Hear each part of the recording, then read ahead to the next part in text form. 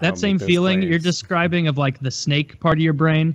Now I'm trying to think about it more, and I feel like that same stress of trying to get away from a dirty closet is similar to that feeling of like you're looking down at the triple cheeseburger you're about to eat, and you know that you shouldn't be doing that, that it's bad, and you made a plan to not do this, and you just kind of just forge ahead. And then, you know, 20 minutes after you've finished, you go, oh, I'll be better next time. You know, the me of right now would handle it perfectly. It's like, yeah, because you're full.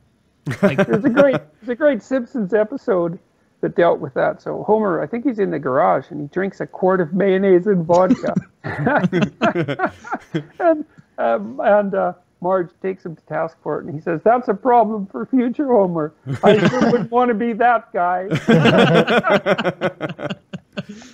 That really is. Yeah, you're just mortgaging your future. It's like drinking too much. You're like borrowing happiness from the next morning so that you can get a little more the night before. That's what going into debt is like. You know, when you buy a new car, when you know, whatever, finance and you put something on your credit card, you're just you're just borrowing against your future. Future you is going to work your butt off for this thing that you just got. Future you, that miserable entity.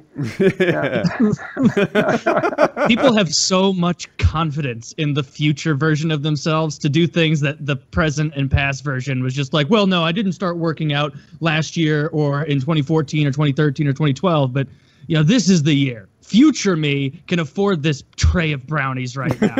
Like, it's that exact same thing. But, yeah.